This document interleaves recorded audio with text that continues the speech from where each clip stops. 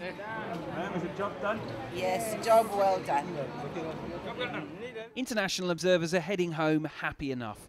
With a quarter of the votes counted, the ruling party's candidate is in the lead and well over the 50% mark. If it stays like this, no runoff, and the head of the African Union's mission has endorsed the process.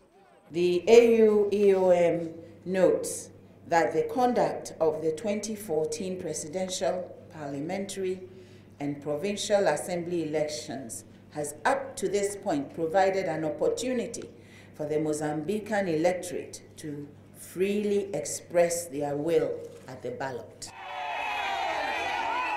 Limited polling beforehand showed a tight race between the ruling party and its old foe Renamo. But both opposition parties are rejecting the legitimacy of this poll.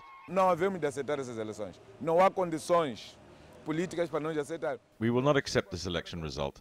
There is no political reason for us to accept it, even with a Renamo victory, because we wouldn't want a victory marred by irregularities. Southern African monitors are critical of that line.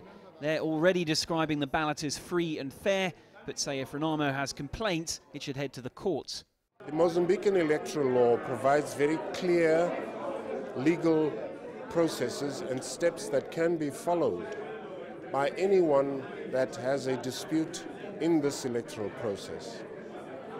And so we would encourage anyone, any political party, any person who feels that they have such a dispute to follow those processes.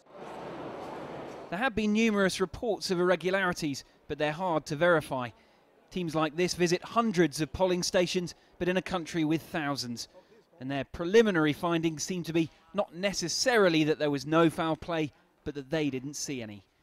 Now, Mozambicans will be reflecting on their unstable past this weekend. Preparations are underway here to commemorate the death of their legendary President Samora Machel in mysterious circumstances nearly 30 years ago. Now, of course, the country has come a long way since then, too far perhaps to ever turn back. But a few recent reminders of those times means there's very little appetite here for further arguments. Guy Henderson, CCTV, Maputo, Mozambique.